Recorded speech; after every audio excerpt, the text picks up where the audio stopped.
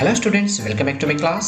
In today's class we are going to teach you active voice and passive voice part 4, a double object presented by Kaviraj Jidage. ಇವತ್ತಿನ ತರಗತಿಗೆ ತಮ್ಮೆಲ್ಲರಿಗೂ ಸ್ವಾಗತ ಬಯಸ್ತಾ ಇವತ್ತಿನ ತರಗತಿಯಲ್ಲಿ ನಾವು ಆಕ್ಟಿವ್ ವಾಯ್ಸ್ ನಿಂದ ಪ್ಯಾಸಿವ್ ವಾಯ್ಸ್ ಅನ್ನು ಯಾವ ತರ ಮಾಡಬೇಕನ್ನೋ ಒಂದು ಟ್ರಿಕ್ಸ್ ಗಳನ್ನು ಹೇಳ್ಕೊಡ್ತೀನಿ. ಈಗಾಗಲೇ ಹಿಂದಿನ ಒಂದು ವಿಡಿಯೋಲಿ ಆಕ್ಟಿವ್ ವಾಯ್ಸ್ ಮತ್ತು ಪ್ಯಾಸಿವ್ ವಾಯ್ಸ್ ಸಂಬಂಧಪಟ್ಟಂತೆ 3 ವಿಡಿಯೋಗಳನ್ನು ಮಾಡಿದ್ದೀನಿ. ಆ ವಿಡಿಯೋನ ಕೂಡ ನೀವು ನೋಡಬೇಕಂದ್ರೆ ಅದರ ಲಿಂಕ್ ಅನ್ನು ಡಿಸ್ಕ್ರಿಪ್ಷನ್ ಬಾಕ್ಸ್ ಅಲ್ಲಿ ಕೊಟ್ಟಿರ್ತೀನಿ, ನೋಡಬಹುದು. ಸೊ ಈ ಭಾಗ 4ರಲ್ಲಿ ನಾವು ಎದ್ರ ಬಗ್ಗೆ ಕಲಿತಾ ಇದ್ದೀವಿ ಅಂದ್ರೆ ಡಬಲ್ ಆಬ್ಜೆಕ್ಟ್ ಬಂದಾಗ ನಾವು ಪ್ಯಾಸಿವ್ ವಾಯ್ಸ್ ಯಾವ ತರ ಮಾಡಬೇಕು ಅಂದ್ರೆ ಕೆಲವೊಂದ್ಸಲ ಏನಾಗುತ್ತೆ ಆಕ್ಟಿವ್ ವಾಯ್ಸ್ ಸೆಂಟೆನ್ಸ್ ಅಲ್ಲಿ ಆಬ್ಜೆಕ್ಟ್ಗಳು 2 ಇರುತ್ತವೆ. ಸೊ ಆ ತರ 2 ಆಬ್ಜೆಕ್ಟ್ ಇದ್ದಾಗ ಪ್ಯಾಸಿವ್ ವಾಯ್ಸ್ ಮಾಡೋಕೆ ಸ್ವಲ್ಪ ಕಷ್ಟ ಅನಿಸುತ್ತೆ. ಸೊ ಆ ಥರ ಡಬಲ್ ಆಬ್ಜೆಕ್ಟ್ ಇದ್ದಾಗ ಯಾವ ಥರ ಪ್ಯಾಸಿವ್ ವಾಯ್ಸ್ ಮಾಡಬೇಕು ಅನ್ನೋದನ್ನ ಇವತ್ತು ಕಲಿಯೋಣ. ಸೊ ಈ ವಿಡಿಯೋನ ಕೊನೆವರೆಗೂ ನೋಡಿ ಹಾಗೂ ಎಲ್ಲರಿಗೂ ಕೂಡ ಶೇರ್ ಮಾಡ್ಕೊಳ್ಳಿ. ನೋಡೋಣ. A verb can have 2 possible passive voices when it takes 2 objects. ಅಂದರೆ 2 ಆಬ್ಜೆಕ್ಟ್ ಬಂದಾಗ ಪ್ಯಾಸಿವ್ ವಾಯ್ಸ್ ಕೂಡ 2 ರೀತಿಯಲ್ಲಿ ನಾವು ಮಾಡಬಹುದು.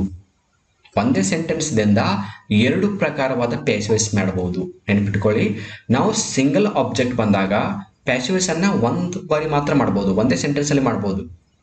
ಬಟ್ 2 ಆಬ್ಜೆಕ್ಟ್ ಬಂದಾಗ ನಾವು ಪ್ಯಾಸಿವ್ ವಾಯ್ಸ್ ಅನ್ನ 2 ರೀತಿ ಮಾಡಬಹುದು.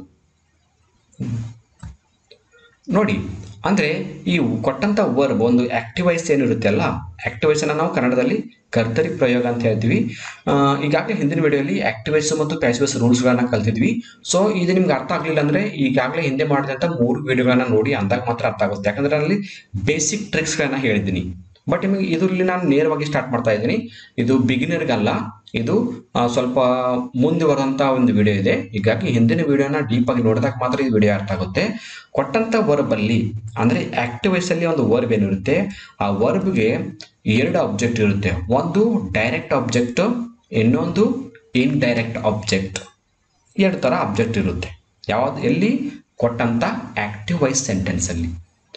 ಡೈರೆಕ್ಟ್ ಆಬ್ಜೆಕ್ಟ್ ಅಂದ್ರೆ ನೇರವಾದಂಥದ್ದು, ಹೌದಾ. ವರ್ಬ್ ಅಂದ್ರೆ ಏನು? ಕ್ರಿಯಾಪದ. ಆಬ್ಜೆಕ್ಟ್ ಅಂದ್ರೆ ಕರ್ಮಪದ. ಅಂದ್ರೆ ನೇರವಾದ ಕರ್ಮಪದ ಮತ್ತು ಅಂದ್ರೆ ಪ್ರತ್ಯಕ್ಷವಾದ ಕರ್ಮಪದ. ಇಂಡೈರೆಕ್ಟ್ ಆಬ್ಜೆಕ್ಟ್ ಅಂದ್ರೆ ಪರೋಕ್ಷವಾದ ಕರ್ಮಪದ ಅಂತ ನಾವು ಹೇಳ್ತೀವಿ. ನೋಡೋಣ ಮತ್ತೆ ಏನಾಗುತ್ತೆ. ಒಂದು ಎಕ್ಸಾಂಪಲ್ ನೋಡಿ. ಆಕ್ಟಿವ್ ವಾಯ್ಸ್ ಸೆಂಟೆನ್ಸ್ ಇದೆ. Payal told me a good news. Payal ನನಗೆ ಒಂದು ಗುಡ್ ನ್ಯೂಸ್ ಅನ್ನ ಹೇಳಿದಳು, ಹೌದಾ. ಇದು ಆಕ್ಟಿವ್ ವಾಯ್ಸ್ ಸೆಂಟೆನ್ಸ್ ಇದೆ. ಸೊ ನಾವು ಇದಕ್ಕೆ ಪ್ಯಾಸಿವ್ ವಾಯ್ಸ್ ಮಾಡ್ಬೇಕಲ್ವಾ.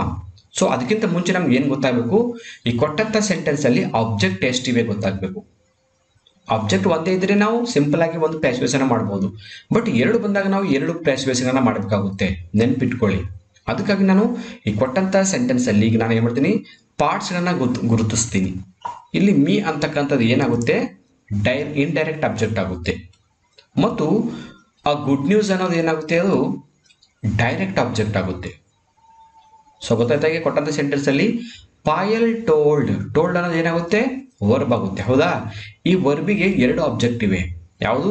ಮೀ ಅಂತಕ್ಕಂಥದ್ದು ಒಂದು ಮತ್ತು ಆ ಗುಡ್ ನ್ಯೂಸ್ ಅಂತಕ್ಕಂಥದ್ದು. ನೋಡಿ, ಇಲ್ಲಿ ಕೂಡ ಚಿತ್ರ ಕಾಣ್ತಾ ಇದೆಯಲ್ಲ, ಈ ವರ್ಬಿಗೆ 2 ಆಬ್ಜೆಕ್ಟ್, ಒಂದು ಡೈರೆಕ್ಟ್, ಒಂದು ಇಂಡೈರೆಕ್ಟ್.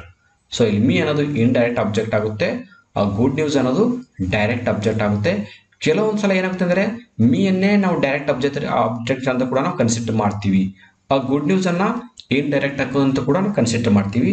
ಅದು ಆ ಸೆಂಟೆನ್ಸ್ ಮೀನಿಂಗ್ ಸಂಬಂಧಪಟ್ಟಂತೆ ಅದಕ್ಕೆ ಸ್ಟ್ರೆಸ್ ಕೊಟ್ಟಿದ್ದಾರೆ, ಅದನ್ನ ನಾವು ಡೈರೆಕ್ಟ್ ಆಬ್ಜೆಕ್ಟ್ ಅನ್ಬೇಕು. ಅಂದ್ರೆ ಯಾವ್ದಕ್ಕೆ ಫಸ್ಟ್ ಪ್ರಿಫರೆನ್ಸ್ ಕೊಟ್ಟಿದ್ದಾರೆ, ಯಾವ್ದಕ್ಕೆ ಸೆಕೆಂಡ್ ಕೊಟ್ಟಿದ್ದಾರೆ ಅನ್ನೋದು, ಅಂದ್ರೆ ಯಾವ್ದಕ್ಕೆ ಸ್ಟ್ರೆಸ್ ಮಾಡಿ ಹೇಳಿದ ಅನ್ನೋದ್ರ ಮ್ಯಾಗೆ ಡೈರೆಕ್ಟ್ ಆಬ್ಜೆಕ್ಟ್ ಗೊತ್ತಾಗುತ್ತೆ. ಸೊ ಡೈರೆಕ್ಟ್ ಆಬ್ಜೆಕ್ಟ್ ಸಿಕ್ಕಾಗ ಇಂಡೈರೆಕ್ಟ್ ಆಬ್ಜೆಕ್ಟ್ ಸಿಗುತ್ತೆ ಅಲ್ವಾ. ನೆಕ್ಸ್ಟ್ ನೋಡಿ, ಒಂದು ಆಕ್ಟಿವ್ ಸೆಂಟೆನ್ಸ್ ಅನ್ನ ನೋಡೋಣ, ಹೌದಾ. ಆಕ್ಟಿವ್ ಸೆಂಟೆನ್ಸ್ ನೋಡಿ. ಈಗ Payal told me a good news. ಈಗಾಗಲೇ ನಾನು ಇಲ್ಲಿ ಪಾರ್ಟ್ಸ್ ಗಳನ್ನ ಗುರುತಿಸಿದ್ದೀನಿ. ಮೀ ಅನ್ನೋದು ಇಂಡೈರೆಕ್ಟ್ ಆಬ್ಜೆಕ್ಟ್ ಆಗುತ್ತೆ, ಆ ಗುಡ್ ನ್ಯೂಸ್ ಅನ್ನೋದು ಡೈರೆಕ್ಟ್ ಆಬ್ಜೆಕ್ಟ್ ಆಗುತ್ತೆ ಹೇಳಿದ್ದೀನಿ. ಸೊ ಇದಕ್ಕೆ ನಾವೀಗ ಪ್ಯಾಸಿವ್ ವಾಯ್ಸ್ ಮಾಡಬೇಕು, ಹೌದಾ. ಯಾವುದಕ್ಕೆ? Payal told me a good news ಅನ್ನೋದಕ್ಕೆ ನಾನೀಗ ಪ್ಯಾಸಿವ್ ವಾಯ್ಸ್ ಮಾಡ್ತೀನಿ. ಸೊ ಯಾವ ತರ ಪ್ಯಾಸಿವ್ ವಾಯ್ಸ್ ಮಾಡಬೇಕು, ನಾವು ಇಂಡೈರೆಕ್ಟ್ ಆಬ್ಜೆಕ್ಟ್ ಅನ್ನ ತೆಗೆದುಕೊಂಡ್ರೆ ಮಾಡಬೇಕು ಒಂದು, ಅಥವಾ ಡೈರೆಕ್ಟ್ ಆಬ್ಜೆಕ್ಟ್ ಅಂದ್ರೆ ಬಿಗಿನಿಂಗ್ ಅಲ್ಲಿ ನೋಡೋಣ. ಈಗ ನಾವು ಡೈರೆಕ್ಟ್ ಆಬ್ಜೆಕ್ಟ್ ಅನ್ನ ತೆಗೆದುಕೊಂಡು ಮಾಡೋಣ. ಈಗ good news was told me by Payal. ಆಯ್ತು ನೋಡಿ, ಪ್ಯಾಸಿವ್ ವಾಯ್ಸ್. ನಾನು ಡೈರೆಕ್ಟ್ ಆಬ್ಜೆಕ್ಟ್ ಅನ್ನ ತೆಗೆದುಕೊಂಡಿನಿ. ಯಾವುದು? ಆ ಗುಡ್ ನ್ಯೂಸ್ ಅನ್ನೋದು ಬಿಗಿನಿಂಗ್ ಅಲ್ಲಿ ತೆಗೆದುಕೊಂಡು ನೋಡ್ರಿ ಆ ಗುಡ್ ನ್ಯೂಸ್. ಸೊ ಇಲ್ಲಿ ವಾಸ್ ಯಾಕೆ ಅಂತಂದ್ರೆ active voice simple past tense ಅಲ್ಲಿ ಇದೆ. ಸೊ ಪಾಸ್ಟ್ ಸಿಂಪಲ್ ಇದ್ದಾಗ ನಾವು ಪಾಸ್ಟ್ ಕಂಟಿನ್ಯೂ ಟೆನ್ಸ್ ಅಲ್ಲಿ ಪ್ಯಾಸಿವ್ ವಾಯ್ಸ್ ಅನ್ನ ಮಾಡಬೇಕು. ಅದಕ್ಕಾಗಿ ನಾನು ವಾಸ್ ತಗೊಂಡೆ. ಟೋಲ್ಡ್ ಮೀ, ಟೋಲ್ಡ್ ಅಂತ ವರ್ಬ್ ಆದ ನಂತರ ನಾವು ಮೀ ಅಂತಕ್ಕಂಥ ಇಂಡೈರೆಕ್ಟ್ ಆಬ್ಜೆಕ್ಟ್ ಅನ್ನ ಅಲ್ಲಿ ತೆಗೆದುಕೋಬೇಕು. ಅಥವಾ told me, told by Payal, to me ಅಂತ ಬರ್ಬೇಕು. ಅಂದ್ರೆ ಈ ಮೀ ಅಂತಕ್ಕಂಥ ಇಂಡೈರೆಕ್ಟ್ ಆಬ್ಜೆಕ್ಟ್ ಅನ್ನ ನಾವು ಕೊನೆಗೂ ಕೂಡ ಬರಿಬಹುದು, ವಾಕ್ಯದ ಕೊನೆಗೆ ಕೂಡ ಬರಿಬಹುದು. ಬಟ್ ಅಲ್ಲಿ ಯಾವುದಾದ್ರೂ ಪ್ರಿಪೋಸಿಷನ್ ಅಂತ ತೆಗೆದುಕೊಳ್ಬೇಕಾಗುತ್ತೆ. ಅಥವಾ ಇಲ್ಲಿ ವರ್ಬ್ ಆದ ನಂತರ ಕೂಡ ನಾವು ಇಂಡೈರೆಕ್ಟ್ ಆಬ್ಜೆಕ್ಟ್ ಅನ್ನ ಸೇರಿಸಬಹುದು. ಕನ್ಫ್ಯೂಸ್ ಮಾಡ್ಕೋಬೇಡಿ. ಫಸ್ಟ್ ನಾವು ಏನ್ ಮಾಡಬೇಕು, ಒಂದು ಡೈರೆಕ್ಟ್ ಆಬ್ಜೆಕ್ಟ್ ಅನ್ನ ತೆಗೆದುಕೋಬೇಕು, ಆಮೇಲೆ ಹೆಲ್ಪಿಂಗ್ ವರ್ಬ್, ಆಮೇಲೆ ಮೇನ್ ವರ್ಬ್ ಆದ ನಂತರ ನಾವು ಇಂಡೈರೆಕ್ಟ್ ಆಬ್ಜೆಕ್ಟ್ ಅನ್ನ ಇಲ್ಲಿ ಬರೀತೀವಿ. ಅದಾದ ನಂತರ ಬೈ ಪಾಯಲ್. ಹೌದಾ? ನೆಕ್ಸ್ಟ್ ಎಕ್ಸಾಂಪಲ್ ನೋಡಿ, ನಾವು ಇಂಡೈರೆಕ್ಟ್ ಆಬ್ಜೆಕ್ಟ್ ಅನ್ನ ಮುಂಚೆ ತಗೊಳ್ಳೋಣ. ಈಗ ನಾವು ಇಲ್ಲಿ ಫಸ್ಟ್ ಸೆಂಟೆನ್ಸ್ ಅಲ್ಲಿ ಏನ್ ಮಾಡಿದ್ವಿ, ಗುಡ್ ನ್ಯೂಸ್ ಅಂತಕ್ಕಂಥದ್ದು ಮೊದಲು ತೊಗೊಂಡಿವಿ ಡೈರೆಕ್ಟ್ ಆಬ್ಜೆಕ್ಟ್. ಈಗ ನಾವೇನ್ ಮಾಡ್ತೀವಿ, ಇಂಡೈರೆಕ್ಟ್ ಮೀ ಅಂತಕ್ಕಂಥದ್ದು ಫಸ್ಟ್ ತಗೋಣ. ಹೌದಾ? ಮೀ ಏನಾಗುತ್ತೆ, ಈ ಕಡೆ ಬಂದಾಗ ಆಯ್ ಆಗುತ್ತೆ, ಅಂದ್ರೆ ಸಬ್ಜೆಕ್ಟ್ ಆಗಿ ಬಂದಾಗ ಅಲ್ಲಿ ಆಬ್ಜೆಕ್ಟ್ ಇತ್ತು, ಇಲ್ಲಿ ಸಬ್ಜೆಕ್ಟ್ ಆಗಿ ಬರುತ್ತೆ. I was told a good news by Payal. ನಾನು ಫಸ್ಟ್ ಏನ್ ಮಾಡಿದೆ, ಮೀ ಅಂತಕ್ಕಂಥ ಇಂಡೈರೆಕ್ಟ್ ಆಬ್ಜೆಕ್ಟ್ ಅಂತ ತಿಳ್ಕೊಂಡೆ. ಮೀ ಈ ಕಡೆ ಬಂದಾಗ ಅದು ಬಿಗಿನಿಂಗ್ ಅಲ್ಲಿ ಬಂದಾಗ ಆಯ್ ಆಗುತ್ತೆ. ವಾಸ್ ಟೋಲ್ಡ್ ವರ್ಬ್ ಆದ ನಂತರ ನಾನು ಹೇಳಿದ್ದೀನಿ, ಯಾವಾಗಲೂ ಡೈರೆಕ್ಟ್ ಆಬ್ಜೆಕ್ಟ್ ತೊಗೊಂಡಿದ್ರೆ ಇಂಡೈರೆಕ್ಟ್ ಆಬ್ಜೆಕ್ಟ್ ಅನ್ನ ಇಲ್ಲಿ ಬರೀಬೇಕು. ಅಥವಾ ಇಂಡೈರೆಕ್ಟ್ ನಾವು ಬಿಗಿನಿಂಗ್ ಅಲ್ಲಿ ತೊಗೊಂಡಾಗ ಇಲ್ಲಿ ಡೈರೆಕ್ಟ್ ಆಬ್ಜೆಕ್ಟ್ ಬರೀಬೇಕು. ಈಗ ನಾನು ಇಲ್ಲಿ ಇಂಡೈರೆಕ್ಟ್ ಅನ್ನ ತಿಳ್ಕೊಂಡಿದ್ದೀನಿ. ಉಳಿದಂತ ಡೈರೆಕ್ಟ್ ಆಬ್ಜೆಕ್ಟ್ ಏನ್ ಮಾಡಬೇಕು, ಈ ವರ್ಬ್ ಆದ ನಂತರ ಬರೀಬೇಕು, a good news by Payal. ಈ ತರ ಸಹಜವಾಗಿ ನಮ್ಗೆ ಇದು ಸೆಂಟೆನ್ಸ್ ಸ್ವಲ್ಪ ಟಫ್ ಅನಿಸ್ತಾ ಇರಬಹುದು. ಬಟ್ ಯಾಕೆ ಅನಿಸ್ತಾ ಇದೆ ಅಂದ್ರೆ, ನೀವು ಆಕ್ಟಿವ್ ಪ್ಯಾಸಿವ್ಸ್ ನಾನು ಹಿಂದೆ ಮಾಡಿದಂತ ಒಂದು 3 ವಿಡಿಯೋಗಳನ್ನ ನೋಡಿಲ್ಲ ಅನ್ಸುತ್ತೆ. ಸೊ ಅವುಗಳನ್ನ ನೋಡಿ, ಅಲ್ಲಿ ಪ್ರತಿಯೊಂದು ಸೆಂಟೆನ್ಸ್ ಅನ್ನ ನಾನು ಬಹಳ ಡೀಪ್ ಆಗಿ ಮತ್ತು ರೂಲ್ಸ್ ಮತ್ತು ಎಕ್ಸಾಂಪಲ್ ಗಳನ್ನ ಹೇಳಿದ್ದೀನಿ. ಅಂದಾಗ ಮಾತ್ರ ನಿಮ್ಗೆ ಕ್ಲಿಯರ್ ಆಗಿ ಅರ್ಥ ಆಗುತ್ತೆ. ನೆಕ್ಸ್ಟ್ ನೋಡೋಣ ಮತ್ತೆ ಎಕ್ಸಾಂಪಲ್.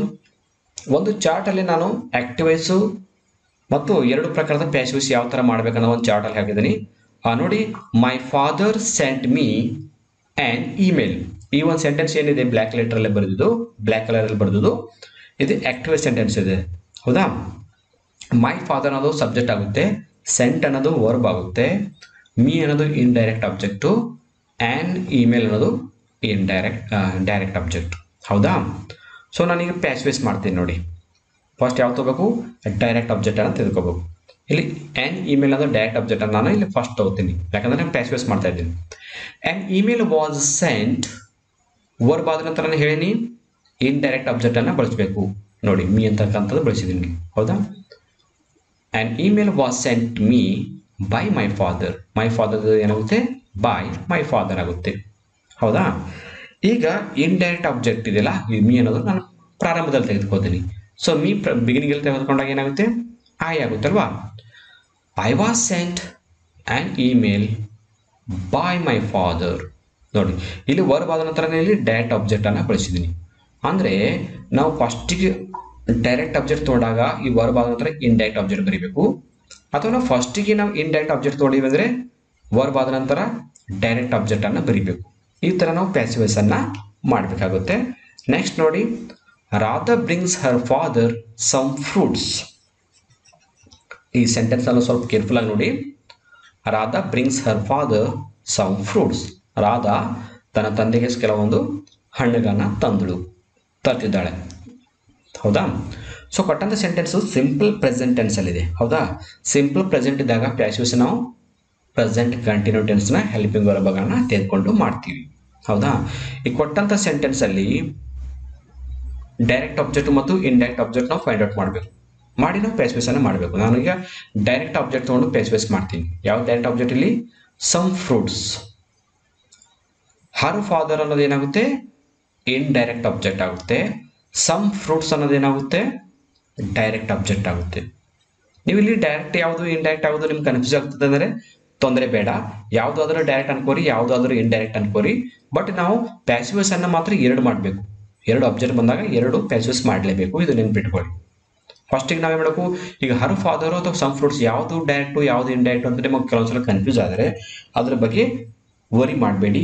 ನೇರವಾಗಿ ಮಾಡಿ, ಫಸ್ಟ್ ಅಂತಕ್ಕಂಥ ಆಬ್ಜೆಕ್ಟ್ ಅನ್ನ ಒಂದ್ಸಲ ತೆಗೆದುಕೊಂಡು ಪ್ಯಾಸಿವ್ಸ್ ಮಾಡಿ, ಹರ್ ಫಾದರ್ ಅನ್ನೋದು. ಮತ್ತು ಆನಂತರ ಸಮ್ ಫ್ರೂಟ್ಸ್ ಅನ್ನ ತೆಗೆದುಕೊಂಡು ಪ್ಯಾಸಿವ್ಸ್ ಮಾಡಿ.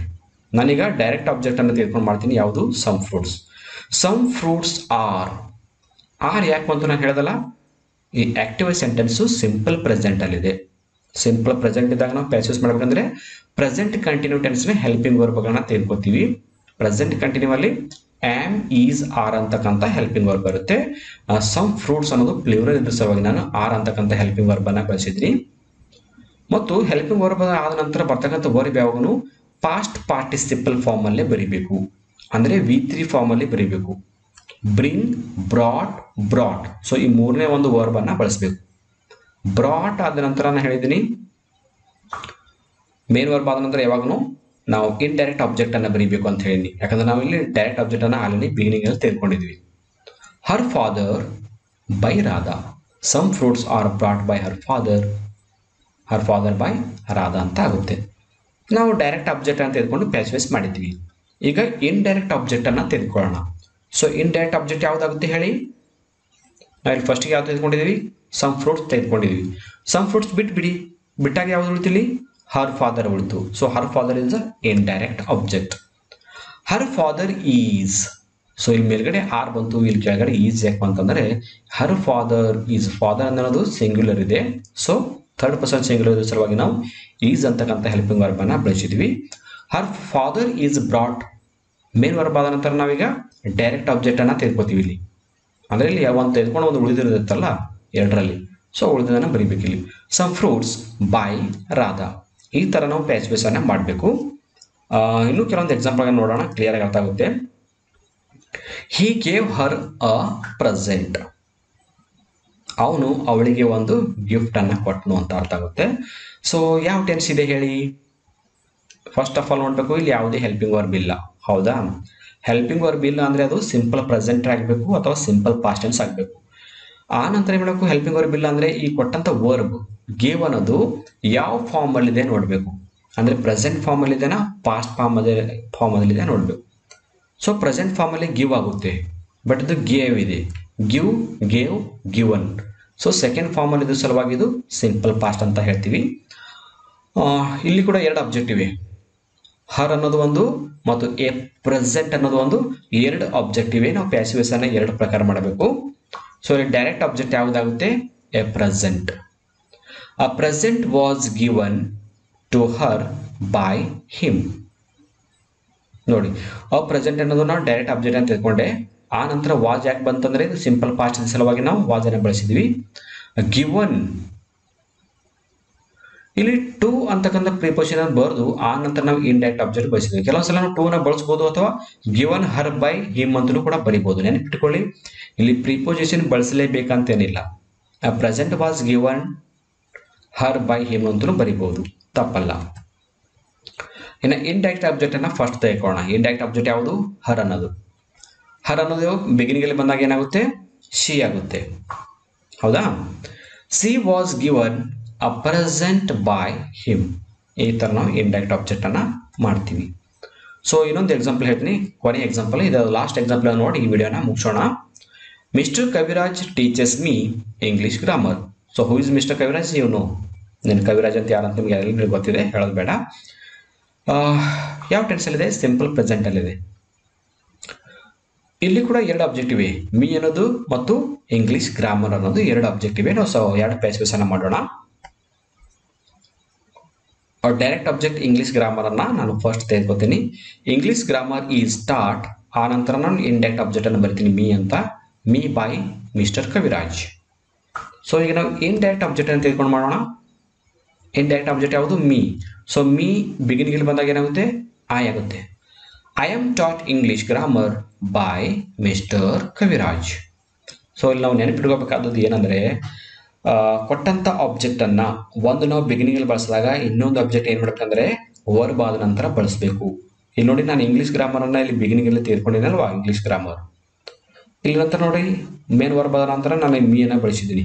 ಅಂದ್ರೆ ಇಲ್ಲಿ ಯಾವ ಆಬ್ಜೆಕ್ಟ್ ಅನ್ನ ಪ್ರಾರಂಭದಲ್ಲಿ ತೆಗೆದುಕೊಂಡಿರ್ತೀವೋ ಅವಾಗ ಉಳಿದ ಆಬ್ಜೆಕ್ಟ್ ಅನ್ನು ಎಲ್ಲಿ ಇಡ್ಬೇಕದು ಮೇನ್ ವರ್ಬ್ ಆದ ನಂತರ ಬರೀಬೇಕು.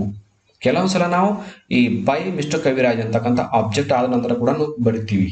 ಕೆಲವೊಂದು ಸಂದರ್ಭದಲ್ಲಿ ಬರಿತೀವಿ, ಅದು ಕೂಡ ತಪ್ಪಲ್ಲ. ಸೊ ಇಲ್ಲಿವರೆಗೆ ನಾವು ಈ ಆಕ್ಟಿವೇಸ್ ಮತ್ತು ಪ್ಯಾಸಿವ್ಸ್ ಡಬಲ್ ಆಬ್ಜೆಕ್ಟ್ ಬಂದಾಗ ಯಾವ ತರ ಮಾಡ್ಬೇಕನ್ನೋ ಕಲ್ತ್ಕೊಂಡಿದ್ವಿ.